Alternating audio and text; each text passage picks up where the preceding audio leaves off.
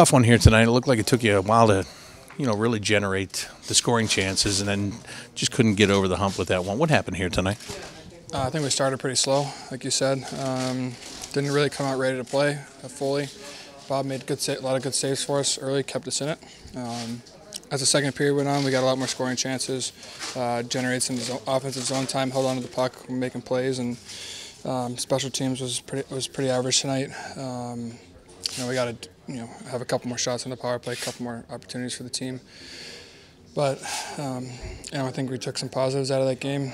You got to take the good with the bad. So we didn't get the W, but we're still learning here.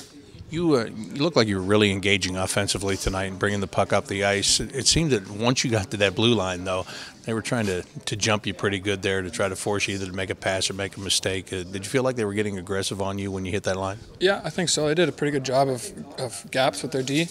And then they had some good back pressure, too, so you couldn't step up. You had to keep going forward. So I think they made it very difficult for us to enter with possession. We kind of have to take what's given there as a defenseman, chip it in, live another day, make the smart play. So that's what I try to do. First period I turned a couple over, trying to do too much with it. And then as the game went on, I kind of settled in. I guess it really shouldn't be a surprise. I know when you looked at their roster, some of their big guys weren't here tonight, and you guys had a lot of veterans dressed. However, just look at this week. You sent a very inexperienced group into Nashville and beat a veteran-laden team there. It's about, I guess it's about the hunger, and their young guys were pretty hungry tonight.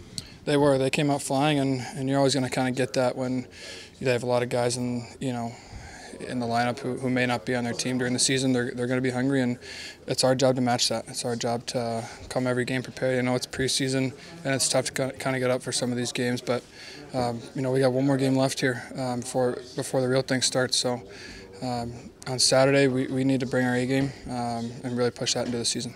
Thank you, Seth. Yeah, thanks. That is